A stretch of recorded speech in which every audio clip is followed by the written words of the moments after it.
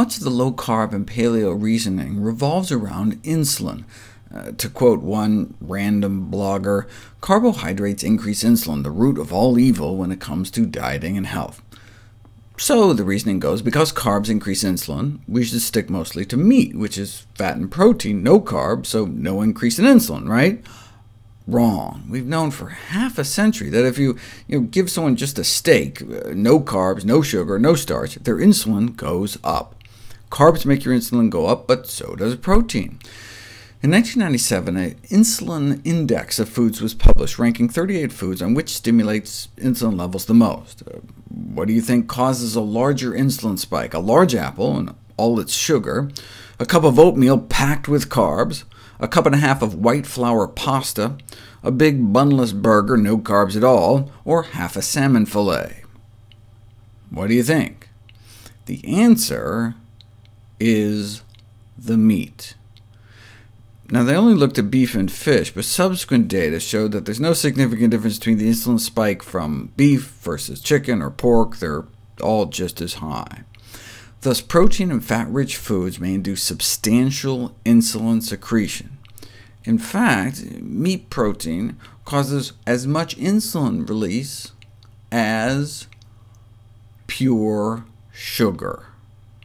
So, based on their own framework, if they really believe insulin is the root of all evil, then low-carbers and paleo folks would be eating big bowls of white spaghetti day in, day out before they'd ever touch meat. Yes, having hyperinsulinemia, too high levels of insulin in the blood, like type 2 diabetics have, is not a good thing. It may increase cancer by like 10%. But if low-carb and paleo people stuck to their own theory, if it's all about insulin, then they would be telling everyone to eat vegetarian. Vegetarians have significantly lower insulin levels, even at the same weight. It's true for ovo-lacto vegetarians. It's true for lacto-vegetarians and vegans. Those who eat meat have up to 50% higher insulin levels. Put someone on a strictly plant-based diet, a man, woman, young, old, skinny, or fat, and you can significantly bring their insulin levels down within just 3 weeks on this kind of healthy vegan diet. And then just by adding egg whites back to their diet, you can increase evil insulin production 60% within 4 days. What if you take people and add carbohydrates, double their carbohydrate intake? You can bring their insulin levels down. Why? Because they weren't feeding people jelly beans and sugar cookies. They were feeding people whole plant foods, lots of whole grains, beans, fruits, and vegetables. What if you put someone on a very low-carb diet, like an Atkins diet? Low-carb advocates assumed that it would lower insulin levels. Dr. Westman here is the new Dr. Atkins, after the old Dr. Atkins died overweight, according to the medical examiner, with a history of heart attack, congestive heart failure, and hypertension. But Dr. Westman was wrong. No significant drop in insulin levels on very low-carb diets. What they got is a significant rise in their LDL cholesterol levels, the #1 risk factor for our #1 killer, heart disease. Now, Atkins is an easy target, though, right? No matter how many extra new Atkins diets that come out, it's still old news. What about paleo?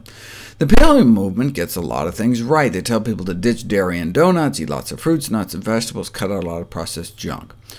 But this new study is pretty concerning. Take a bunch of young, healthy folks, put them on a Paleolithic diet along with a Crossfit-based, high-intensity circuit training exercise program. Now, if you lose enough weight exercising, you can temporarily drop your cholesterol levels no matter what you eat. I mean, you can see that with stomach stapling surgery, tuberculosis, chemo, a good cocaine habit. I mean, just losing weight by any means can lower cholesterol, which makes these results all the more troubling.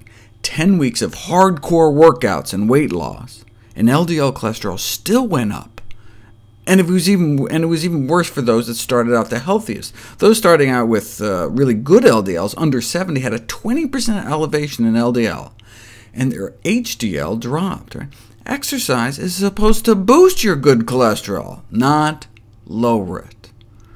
The paleo diet's deleterious impact on blood fats is not only significant, but substantial enough to counteract the improvements commonly seen with improved fitness and body composition. Exercise is supposed to make things better. Put people instead on a plant-based diet and a modest exercise program, mostly just walking-based, and within 3 weeks can drop their bad cholesterol 20% and their insulin levels 30%, despite the 75 to 80% carbohydrate diet. Whereas the paleo diets appear to negate the positive effects of exercise.